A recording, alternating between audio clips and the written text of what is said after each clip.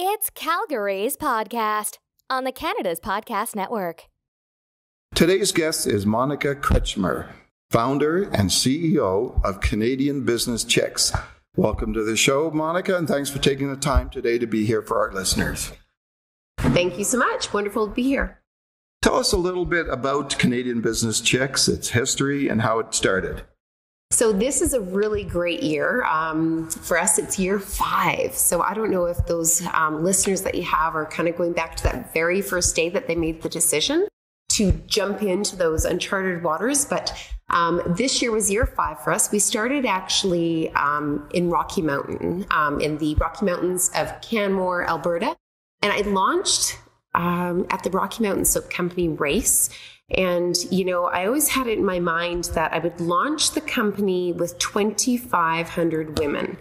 And I had a great big lofty goal of getting 1% of those women to be my customers or members of Canadian Business Chicks. And, you know, I haven't looked back. So that was the very first step that we took. You know, as far as building community, I thought that was a great place because of the diversity of the crowd. Those are the things that are really one of our core values of collaboration and diversity. And I've built the company really on bringing together women that have the same value set of courage, confidence, commitment, and integrity. So how does it work? Like, what does it actually do? So we have created, or I have created, you know, it's always funny when we talk to entrepreneurs, they're like, you know, most of the time it starts with one person. Mm-hmm. So I'm going to own that one person phrase. Is I've created this multi-marketing platform. So we have events, live events. We have in-person events. I have a mentorship program. And of course, nothing was developed overnight. This was all part of the vision from the onset. And, you know, Mario, it's really different because the business that I created was really, you know, if I had pencils to sell, I could show you my pencil, but I had to actually make the pencil and then sell you the pencil. So it's been a really incredible journey to, number one, create a community and then create a product and a service to sell, which is helping and support women. Tell me what you think the benefits of doing business in Calgary are these days. This city has so much of a entrepreneurial vibe to it. Not only entrepreneurial and people are business minded, but everybody wants to help and support you. They're your champions. They become your friends. And I mean, it's not like we have a really small city. Our city is like 1.4 million people in this city, but it really plays out like a small town. So everybody really knows everybody. And, you know, people share your struggles. They want you to succeed. And I think that's really what is so attractive to Calgary and what sets us apart from the other cities across Canada is that big city, small town feeling. Mm-hmm. What about challenges though? That's kind of like that chicken and the egg is the challenge because you need that diversity. You need to grow. You need to expand. Of course, I think that for large companies wanting to, you know, get that culture built, it's a great place to, you know, kind of branch into. But I think that we do need to grow. We do need to bring others to let them know what we have to offer, and we need to offer our services to elsewhere as well. So that's where the bit of the crunch comes is, you know, we still are pretty small, and we do need to get our voice out there and show everybody else what we're doing here. Why would you recommend Calgary to entrepreneurs who are starting up a business? Well, there's lots and lots of support here. I think from, you know, I know that we have a mentorship program, but, you know, there's no shortage of people that if you ask for help, that they're willing to give it. Now, some of our best ideas come when we least expect them. You know, outside of an office environment, like where do you go to recharge or think about your business in a different way and get inspired? That's a loaded question because I think I walk my personal and my business life all is so wound together. I don't think that there's one day, 1 hour in the day that I don't really think about my business and about that bigger vision.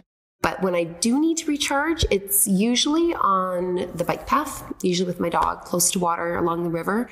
That fresh air seems to really, you know, when I get all wound up and excited about something, it just kind of simmers me down and it's almost meditative. Like it gets me into a meditation state. So what are you most excited about Canadian Business Chicks these days? My word for this year. Do you have one of those, Mario? What's your word for this year? I'll have to think about that one. Okay, I'll answer my question, then I want to hear about your word. But this year, the word for me was evolve. I knew that at 5 years into the business, it would be a growth year for me, and also a year to sort of take everything that I've learned up to this point and evolve it to the next level.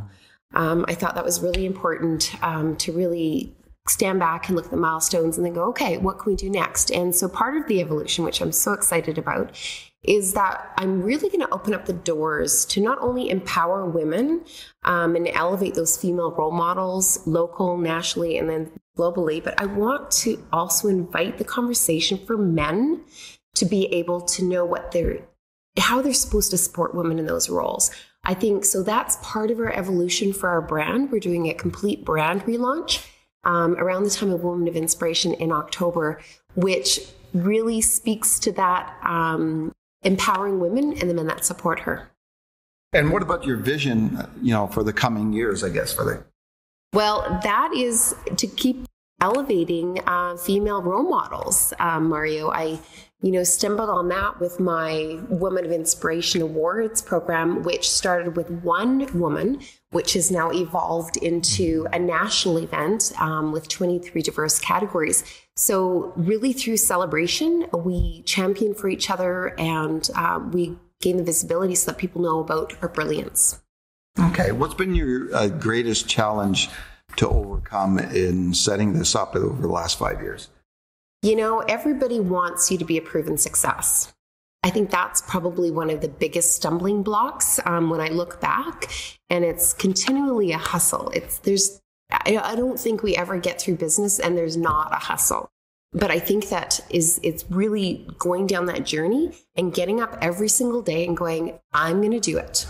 Ignore the naysayers and just go out with your complete vision and not giving up. Just knowing that you have to prove yourself and it's okay to prove yourself. So it's just a continued journey, and it's, you have to love what you do. So when you look back in hindsight, knowing what you know now, would you do anything differently from when you first started? Absolutely. There's lots of things I would do differently. Marketing 101, I went out doing events and, I wasn't really zeroing into the right market for the events that I was doing. So I wasted time that was, if I look back, it's also kind of the learning curve as well. So I think really being focused and being very clear of the market was probably one of the biggest learning curves. But I have to say, moving forward, that it's, being a smaller growing company, we're able to be nimble. Mm-hmm. So embracing change is always part of my philosophy. As an entrepreneur, what's the best piece of advice you've ever received? Ignore the naysayers. You're the one that knows your business better than anybody else, and don't let anybody tell you differently. Okay, I'm going to switch gears. Got you a couple of personal type questions. What's on your bucket list these days? Everybody seems to have one. Oh my goodness. Getting through Women of Inspiration, only 12 weeks away. Gosh, that's a good question. Places you want to go, people you want to see, things you want to do. Well, Africa's still big on my list. I know I had a retreat set that I was supposed to go on in the summer here. My schedule was way too busy. I wanted to take a group of women. So I wanted to do an experience. I'm really craving that experience because I have to say that I really haven't had that since I launched my business. And I'm not complaining about that. I love every single day and the work and the long hours I put into, but I really want to do a retreat far away to taste the culture of a different place and bring some different perspective. Oh, cool. So if you weren't doing what you're doing now, any thoughts of what kind of a career, profession you'd be in? That's a good question. I started a foundation in 2017. And if I wasn't really solely focused on building my brand and Women of Inspiration, elevating female role models, I think that I would probably be really, really focused on building the foundation, which is to empower women to rebuild their lives. So I'd be probably, in some capacity working for the UN. Oh, okay. What book are you reading these days? Oh, the book that I'm reading these days, let me see here. I've got about 4 of them on my shelf. Brene Brown is definitely one of them, Dare to Lead. I always skip through pages and pick out the juicy ones and then close it up and move on to another book. I also have a book by Richard Nesbitt, and he's written about how to empower men to lead, because I think that's a really great conversation. So it's called Results from the Top. And I just have another sort of more of a spiritual one, and it's The Universe Has Your Back, because I think it's really important to know that whatever decision you make, we're all guided by a bigger being. And so I always like to flip that one open and take out some juicy pieces and use that for inspiration. Mm-hmm. If you had one word that you would pick to describe yourself, what would it be and why?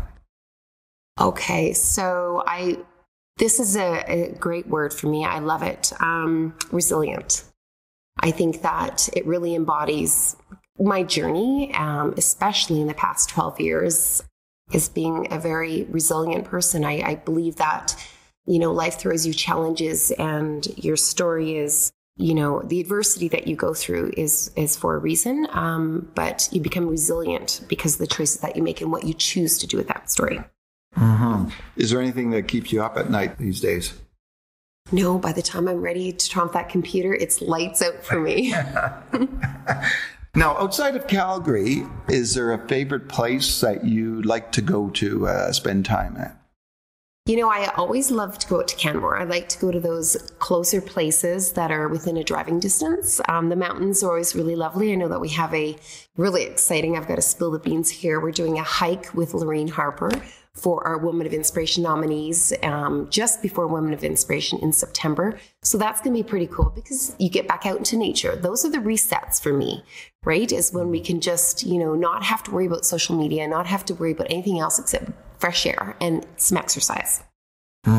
So we're creatures of habit. I'm wondering, do you have a daily routine that you follow every day religiously? Every day religiously, I get up, and actually I don't really get up. That's my secret is I reach over, my phone goes off. I set it for quite early, and I usually just surf all the news. I search all my feeds right away, first thing in the morning. So I get that out of the way before I even really start my day. And then I haven't been doing it every single day, Mario, but I do like to meditate. And I think that, it might not be as long or some mornings as others, but I do like to set my day off with intention. Okay. And what do you mean by that? So I used to think that I had to get out of bed and meditate and find a comfy spot. By the time I find my comfy spot and I get all organized, 20 minutes is gone, and then I shorten my meditation. So I just cozy up in bed and I just, go to my meditation place right where I am, tucked away and all cozy. And I just really clear my head and go into a meditative state where I try not to think about anything. I'm going to ask you kind of a weird question. So I'm ready for it. Bear with me. So there's a beautiful tropical island in the middle of the ocean with only one phone booth, right? And no internet. We're going to drop you off there with no technology at all. So no cell phones, iPads, computers, whatever. At any time, you can use the phone on the island to call a boat and we'll come pick you up. Now, how long would you last before making that phone call? And what do you think you'd do while you were there? Oh my goodness. I don't have any problem being on my own whatsoever, which is the scary part. I think that I can navigate. I enjoy my own company a lot, almost too much sometimes, but I think it would be kind of days. Did you say you gave me food? Do I have food on the island? Well, I guess you can have food. Okay, good. Okay. So if I had food in a beautiful island and a place to stay, I would probably just take it as a silent retreat. I would take it as an absolute treat to be away. So I'd probably avoid picking up that phone call and calling SOS for as long as I possibly could. I think that I haven't ever been silent or alone like that for that period of time. I'd like to test the waters for at least 3 days. Okay, great. Is there anything you'd like to add before you leave us today? I just want to say thank you to you. I know that, it's really important that people know the work that you're doing we're meeting here. You're taking time out of your day and, you're sharing the story and shining the spotlight on people, which is really important because that's how people get to know you. They get to form a deeper bond. So I think I'd just like to say thank you to you for sharing your awesomeness and for what you do for the community. Well, thank you. That's caught me off guard. Thanks, Monica, for being our guest on Calgary's podcast.